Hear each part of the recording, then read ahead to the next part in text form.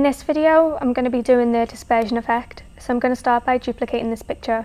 So if I hold my finger on the screen and let go, then I can click duplicate. So I'm just going to hide the bottom layer for now by clicking the arrow in the corner and make sure the top layer is highlighted. And then if we just click on liquefy, which is this button here, and then focusing on the right hand side, we just start dragging them out.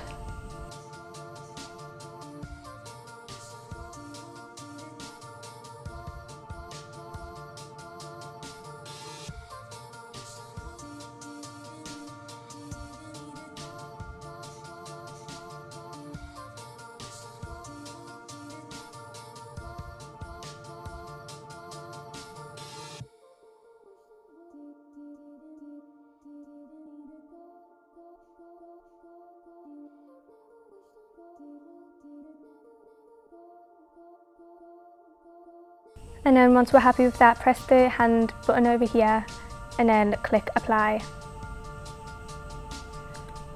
And if we go back to the layer studio, we're going to add a mask layer onto him. And then just go on the paintbrush and make sure the colour is on black.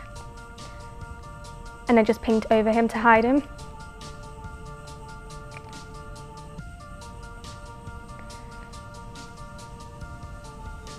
And then we're going to bring back the first layer.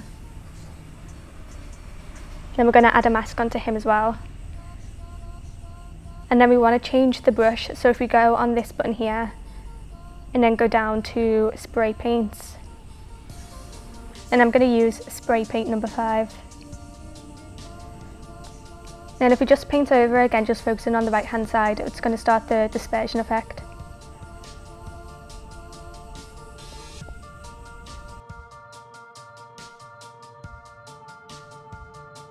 I'm just going to tap and drag just to get it done a little bit quicker.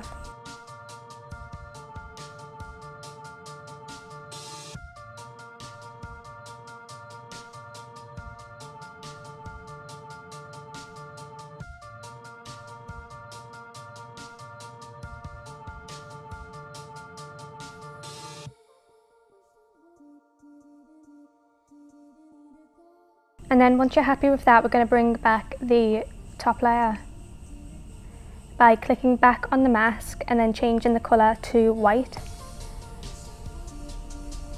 and then just paint over in the right hand side.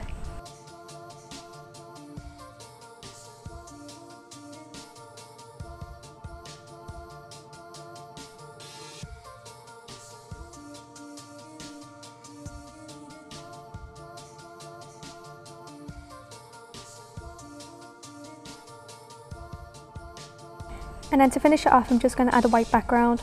So if you go back on the studio layer and then click on the plus sign, and then pixel layer, then press this button here, go across to solid, and then we can drag this right to the very bottom.